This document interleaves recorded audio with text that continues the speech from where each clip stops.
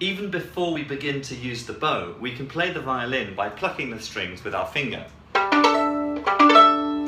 There are two ways of doing this. Either you can place your thumb on the corner of the fingerboard here, and then you can pluck the string like that. Or you can just come straight from the air with your finger and just pluck the strings like that. Now make sure that whatever you do, you don't want to be trying to pluck the strings here because it's very sticky and you'll get rosin all over your finger.